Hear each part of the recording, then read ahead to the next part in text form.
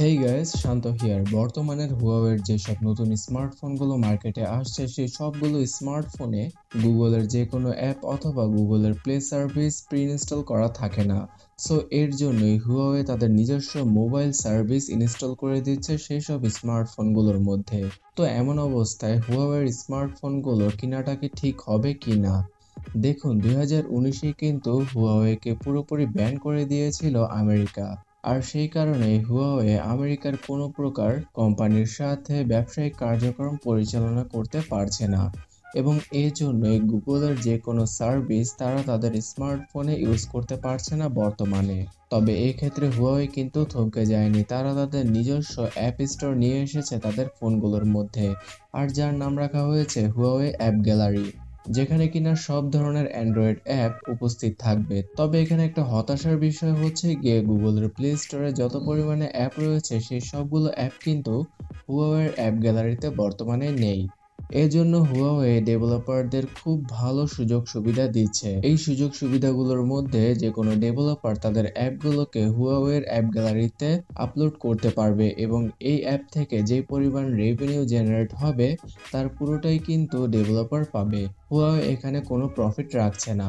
তাছাড়া Huawei billion billion dollar খরচ করছে তাদের এই মোবাইল সার্ভিসটিকে আরো উন্নত করার জন্য। কিন্তু সমস্যাটা হচ্ছে গিয়ে আমাদের দেশীয় বিভিন্ন অ্যাপ বর্তমানে কিন্তু এই হুয়াওয়ের অ্যাপ গ্যালারিতে নেই। হ্যাঁ, বেশ কিছু অ্যাপ রয়েছে, তবে ম্যাক্সিমাম অ্যাপই নেই সেই অ্যাপ গ্যালারিতে। যেমন আমি কয়েকদিন আগে হুয়াওয়ের একটি স্মার্টফোন ইউজ করছিলাম এবং তাদের অ্যাপ গ্যালারিতে আমি দেখতে পাইনি বিকাশের অ্যাপটিকে, যে অ্যাপটি কিনা বর্তমানে আমাদের জন্য খুব প্রয়োজনীয় একটি অ্যাপ।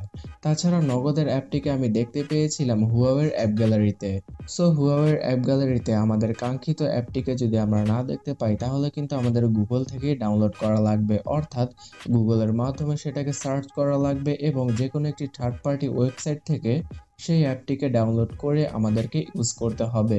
অথবা আপনি চাইলে অন্য কোনো স্মার্টফোন থেকে শেয়ারের মাধ্যমেও সেই অ্যাপটিকে হুয়াওয়ের স্মার্টফোনে এনে ইউজ করতে পারেন। কিন্তু এখানে একটা সিকিউরিটির ব্যাপারও রয়েছে। ধরুন আপনি বিকাশের অ্যাপটিকে থার্ড পার্টি কোনো ওয়েবসাইট থেকে ডাউনলোড করলেন, আর যেই অ্যাপটিকে আপনি ডাউনলোড করলেন সেই অ্যাপটির মধ্যে কোনো বাগ রয়েছে অথবা হ্যাকিংয়ের কোনো কিছু রয়েছে। সো যেহেতু আপনি আপনার বিকাশ অ্যাকাউন্টটিকে সেই বিকাশ অ্যাপের মাধ্যমে লগ ইন করবেন, তো এক্ষেত্রে সিকিউরিটির একটা ব্যাপার থেকেই যায়। সত্য কথা বলেছেন।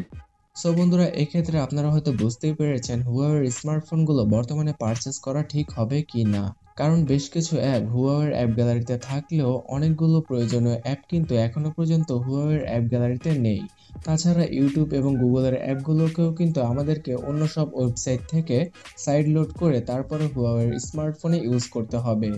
তো একজন নর্মাল ইউজারের জন্য এটা অনেকটাই প্যারাদায়ক, এবং একজন নর্মাল ইউজার কখনোই চাইবেন না যে গুগল ছাড়া তাদের স্মার্টফোনকে ইউজ করতে। তো বন্ধুরা, এই জিনিসটা আপনারা এমনভাবে ধরতে পারেন যে চাইনিজ রোমের কোনো স্মার্টফোন আপনি ইউজ করছেন যেখানে কিনা গুগলের কোনো সার্ভিসই থাকবে না। কারণ চায়নাতে যেহেতু গুগলকে ব্যান করা হয়েছে, তাই চায়নার মধ্যে যেসব স্মার্টফোন তৈরি করা হয় অথবা সেখানে যেসব স্মার্টফোন সেল করা হয় সেই সব স্মার্টফোনের রোমটা কিছুটা আলাদা হয়ে থাকে গ্লোবাল ভেরিয়েন্ট থেকে।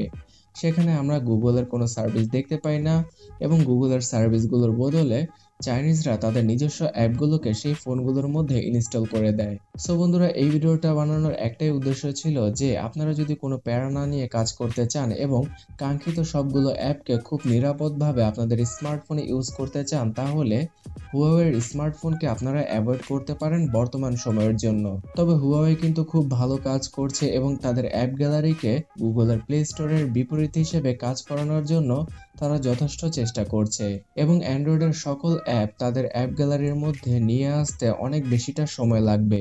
তবে আপনার কাছে যদি কোনো হুয়াওয়ের স্মার্টফোন পছন্দ হয়ে থাকে এবং আপনি যদি সেটা কিনতে চান তাহলে কিন্তু কিনতেই পারেন। এখানে শুধুমাত্র একটাই সমস্যা হবে যে আপনাকে সবগুলো অ্যাপ সাইড লোড করতে হবে।